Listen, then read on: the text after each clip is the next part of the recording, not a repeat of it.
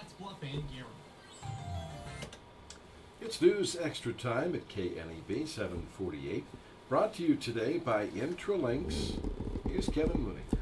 Thank you, Dennis. Good morning, everyone. And on this day after Christmas, we got to start thinking about the new year a little bit. And one of those things that comes up every January is the Scottsbluff Gering United Chamber of Commerce annual banquet. Karen Anderson is here, and you're getting ready for it, aren't you? Yes, we are. We've been busy. We've got 3 great winners that we'll honor. We have a rising star, a visionary superstar, and a trailblazer. But our event is Thursday, January 31st. We showcase with a centerpiece viewing that starts at 6 o'clock. So we're looking for centerpieces. We have a really interesting theme this year. We have Becky Zwickel, who will be going out, and Bill Trumbull, who will be coming in as our chair. So our theme is from heels to hammers. That's a so good it should be theme. kind of fun. It's a good theme. Should be fun. Yeah, that centerpiece viewing is interesting, and they still have some spots open if you want to sponsor a centerpiece, because the centerpieces are usually rather unique. They're great. If you've never seen it before, you need to come. It's just really fun. It's fun. So, it is. and then someone wins the centerpiece. Yeah. So you might go home with something. Yeah, you awesome. might go home with something, and it's pretty neat. How much does it cost to sponsor a centerpiece? You just simply do the centerpiece. Do the centerpiece. A You lot just of let the you floral know, places right? will do it, or many businesses will create it themselves. Yeah. So, Yeah.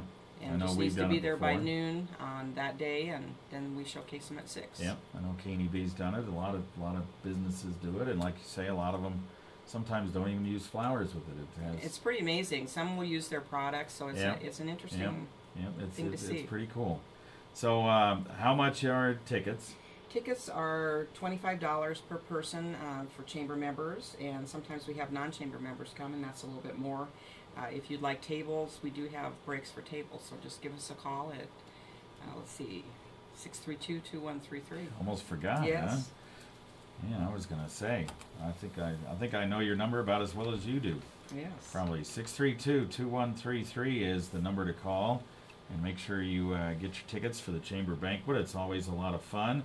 7 o'clock is a dinner and awards, and you have all those people all lined up, ready to go, huh? Yes, yes, we're Of working course, on the scripts. Of course, the people that are getting the awards don't know. Yes, and we even fooled you one year. Yes, you did. As a matter of fact, I looked up there. I goes, why are some of these people here? I couldn't figure out exactly why my grandson was there, and he wouldn't necessarily be at the chamber banquet. So yeah, it was kind of fun.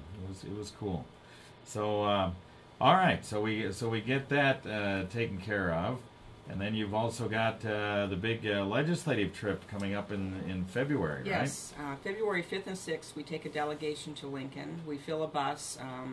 We take the Leadership Scottsbluff group. This year, the Shadron leadership group will be joining us, and then we'll be meeting up with the Sydney leadership group as well. So we'll have a strong Western delegation.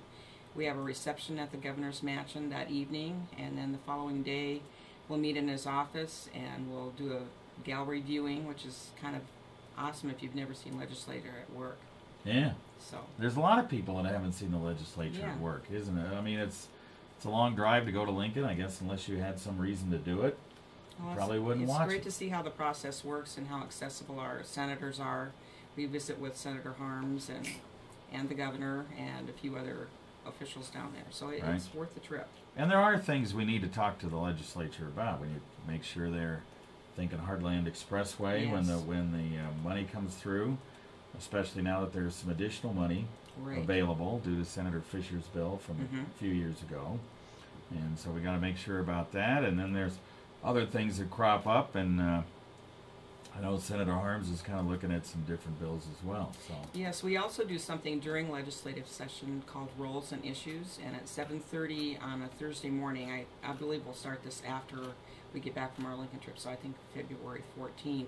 But Thursday mornings at 7:30 we do a conference call, and then you can visit with the senator. yeah. He'll update us what's going on, and you can ask questions, so he's pretty accessible. Yep. It's a big year.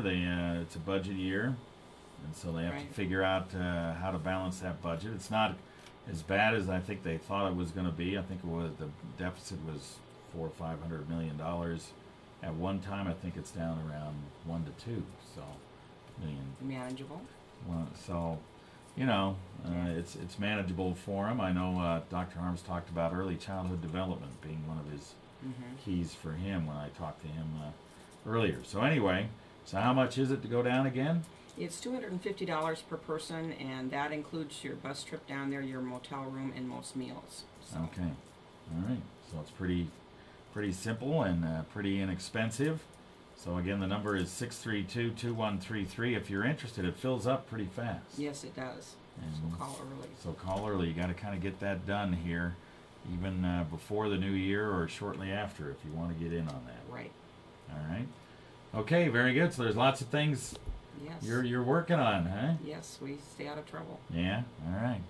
Well, belated Merry Christmas, Happy New Year, and good 2013. You too. Thank you for having me. You bet.